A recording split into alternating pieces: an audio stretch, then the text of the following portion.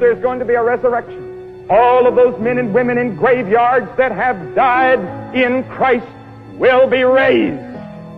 And the Scripture says we're all going to have a reunion in the air. What a glorious day that's going to be. I live every day in anticipation that today may be the day. One of the answers to the church problem today is to start emphasizing the fact that Christ may come, and we'll start living as though He were coming.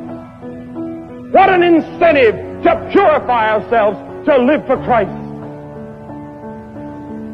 This is no pie-in-the-sky hope. This is no pie-in-the-sky religion.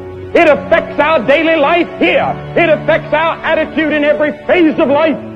When we live with hope and expectancy that there is a future, this is not the end.